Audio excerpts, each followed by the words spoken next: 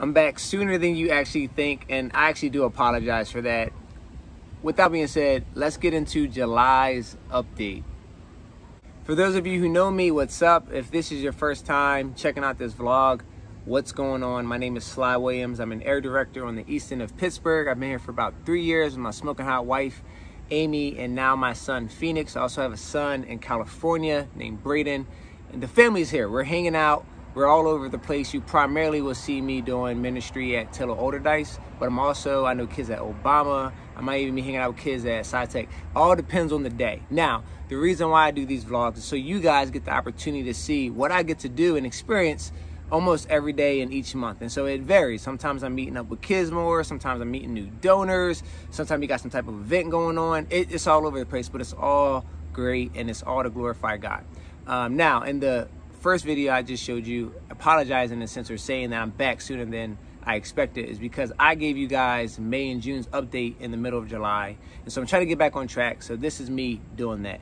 Now, although I don't have a million things that I want to show, the things I am going to show you are absolutely amazing. So let's get into it now. Here we go. Made it. Wild Ridge Adventures begin. Oh boy. You know it. Oh, yeah. That was just a little tease of what I got the opportunity to do with not only myself, but my leaders, George and Spencer. We got to take a bunch of guys down to Wild Ridge, West Virginia for a long weekend, and we had a phenomenal time. Before I get into anything else, just go ahead and check out a little bit more, some of the videos, some of the pictures that we got the opportunity to experience while we were down there. Bro. If you That's smart. That's cut, what that's what I said. I got I like that mindset. I'm gonna spice you. Oh, y'all trying to ruin my steak. Say homie. What did you say I was? Cut. Whatever. If I'm that? Do you care about that? Oh, Juke. Oh, he's out on you. Ooh. That's a touchdown. No, he did not. That's out. I think it was.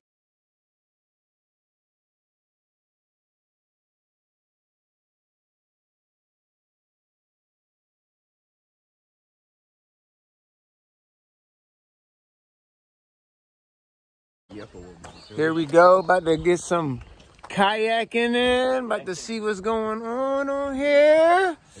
Oh, stay tuned. Look at Neil. Oh! Yeah, he almost killed him.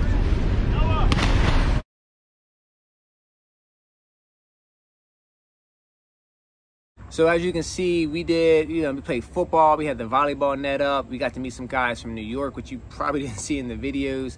There was campfires, but we also got to go kayaking. We went whitewater rafting. It was a great time. And overall, the biggest takeaway, I would say a word that came to me that as I left out of Wild Ridge with those guys was unguarded. As soon as they got down there, kids were just unguarded. They kind of let everything out in a really great way, in a really positive way. They didn't have any safeguards up with the kids that they were meeting to the conversation that we were partaking in.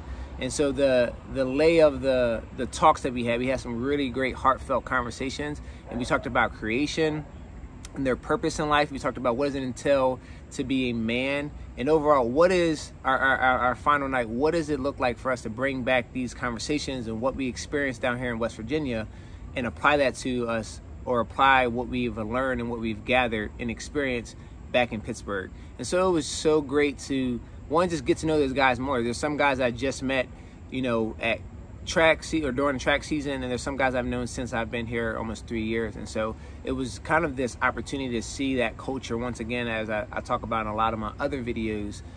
It was an opportunity for me to just get to know kids more and also really know my leaders and give things to them, to relay things to them and trust them and give them roles and responsibilities as well, where it wasn't just a slideshow, but they got the opportunity to see, and more touching points, the kids got the opportunity to see that they are loved, that they matter. What I say towards the end of this video is that they have meaning, value, purpose.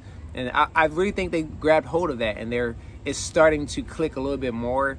And so I'm really excited for what the rest of the summer is going to look like before school starts, and especially as school starts back up, how we can set them up, hopefully, to a point where they would be confident enough to want to invite others in and not be hoarders of this good news, but they would be, like I said, moved to tell others about that. So it was a great time. We had so much fun. no one, but we almost did die on the whitewater raft. Not gonna hold you, it was absolutely crazy. We were class 5, not having any experience doing whitewater rafting beforehand, but the kids had such a great time. They were very trusting of each other, and we listened to our guide, and it worked out.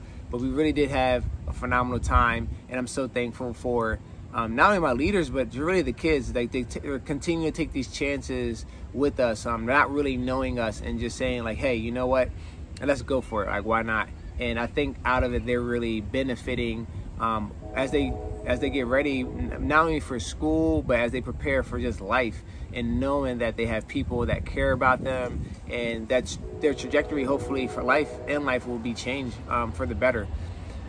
Okay, I'm going to just let's get into the next thing. That's the man with confidence. $25, bro. Hit the music. Let's see if he can make it with music on. Okay, let's see. Uh-oh. He got one. Okay, one more, baby. All right, turn the music off. Let's see.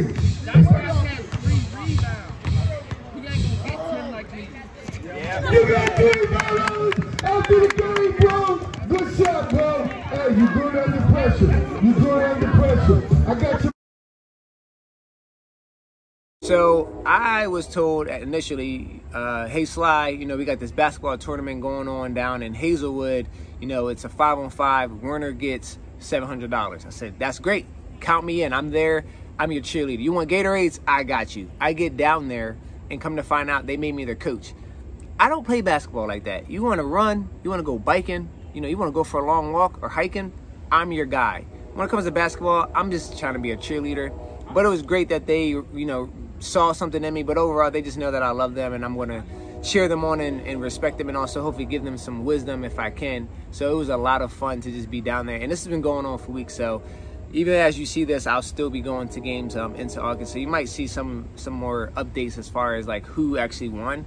But it was great. It was a mix of kids that I've known from Taylor Olderdice to new kids that I'm meeting that will be going into Taylor Olderdice or even going into other schools in the city. So I think this is just a great way to not only cheer on and encourage and support kids that I know, but also meet new kids and also adults. I've been meeting a bunch of adults in the community of Hazelwood that I would have never actually met if I just kind of stayed at Taylor Olderdice or stayed on the school property. So that's been really helpful as well.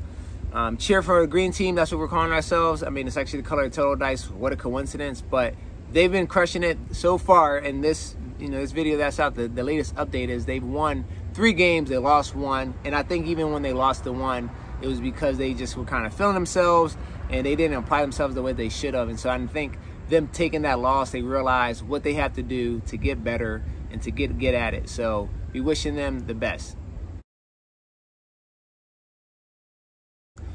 All right, that's really all I have as far as updates. Like I said, I wanted to just get back on track. Like I said, August update is going to be probably wild. It'll be you know, videos and updates of like stuff that we've done in August, and so I'm not gonna give any of that away. And as we prepare for this school season, which is weeks away, it's wild. You know, it's absolutely crazy that this summer is almost coming to an end. But I would be remiss if I didn't give you guys some prayer requests for myself and for the area, and overall just be praying for our area, just sustainability, that we as leaders, myself, Becca, Spencer, George, Sarah, that we're just equipped, that we be willing to just trust in the Lord and know that He's going to direct us and guide us exactly where we need to be, and just continue to be consistent with kids. It's nothing that we're really doing that's so impressive, is that we just show up and that we would be committed, that we would be love letters to these guys, these kids that we get to meet, that we would be love letters of the Word. And just realizing and remembering what God did for us is seriously what we want to do for them, and that's just sharing our lives with them. So be praying for the leaders, pray for our area. We have a fundraiser coming up. We're considering calling it Brew Night, but it's going to be a guy on my committee. He's amazing. He owns a brewery, and so we're going to utilize that. We'll have some, you know, some hard drinks, you know, nothing too crazy, you know, just some tastings, but also we'll have some Haitian food there, or maybe another food truck. We're not sure yet, you know, we're still figuring out those details. There'll be music there, but overall it's a great way to just meet new people, expand our network and cast vision for what we're doing in the east end of Pittsburgh. So if you want to know more information about that, once again, my information is below, and you can be praying for my family as well, just that we keep our eyes on the Lord, that we keep our eyes focused on what the end goal is, and not getting caught up in comparing or the right now, but just keeping our eyes on what the Lord has for us. So it's easier said than done, and so we need people in our corner that support us, that will be praying for us, whether you live in Pittsburgh or you live in Lithuania, that you guys are just praying for us, because we need it. We can't do this by ourselves. We don't want to do this by ourselves. Pray for the committee too. They are so amazing. Seriously, since being here, I've never felt alone. My wife and I have never felt alone, and so I'm so thankful for their support, their care, their gentleness, their generosity, their resources. They are just so amazing, and I love them so much. So thank you so much, committee. If you are seeing this, I'm talking to you, Joe Carroll, Joe Hines, English Webb, Sam Miglioza, Chuck Gerby, Joe Hogan, Tom Hammond. I love you guys so much. Okay, I can go on tangents. I'm trying to get better at bringing it in. If you haven't heard it from anyone else, hear it from me. I seriously mean this. You have meaning, you have value, you have purpose. Go out there and live in your purpose. All right, be mindful of that. I gotta go. I know you got things to do as well. Peace.